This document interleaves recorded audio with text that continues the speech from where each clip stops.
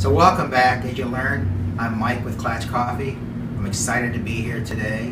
When we get coffee, for us the journey from the farm continues here in our roastery at the sample roaster.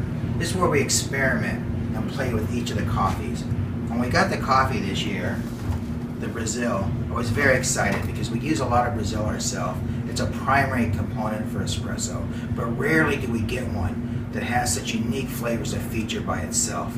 When we cupped and tasted this from the sample roaster, we felt we had one. And for that reason, we're featuring the Bourbon Brazil for a single origin submittal to you this year. From the sample roaster, we bring it out here. We roast all of our coffee on a Dietrich IR24. For the espresso, learning what we did in the sample machine, we brought it together here and we extended from first crack a little bit to make it a little bit longer. We find that brings the sweetness out that we look for in espresso. Still highlights the brightness and the flavor, and they all come together, which will show up in the cup afterwards. And this is the roast we look for. So from the sample roaster and the production roaster, it comes into the hands of the barista. And today I'm working with a Mazza Rover and a Nuova Simonelli. So when I look for an espresso, I want something that has not just great balance, but also great complexity. Something that when you take a drink, it makes you want to go back for more. And that's what I think this Brazil really provides.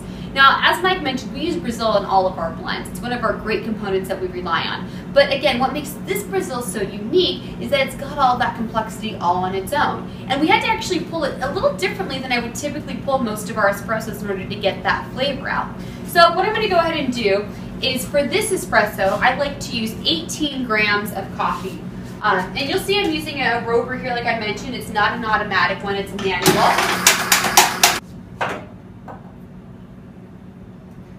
Okay, and I'm using a slightly slower pull. I'm actually only looking for about 28 grams when I'm finished with this, and I'm looking to get there in about 30 seconds. So what I find is by pulling this shot a little bit slower, it really enhances the sweetness. It brings out some of those great tangerine and citrus notes.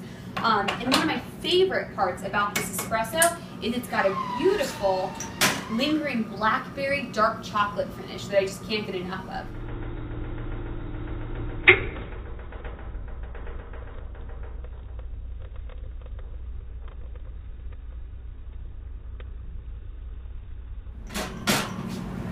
So one of the things that I like about this espresso, we've got a beautiful reddish hue in the crema, some great flecking there.